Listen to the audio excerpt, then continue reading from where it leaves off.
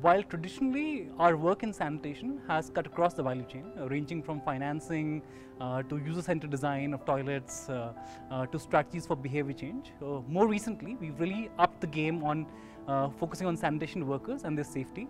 We feel that in places like India and Africa, people who work in the sanitation value chains, they haven't really been thought through. They face extreme sort of health problems, they work in extremely hazardous environments, and more needs to be done to solve for these problems. We are focusing on a bunch of innovation programs addressing these and invite everyone else to engage with us.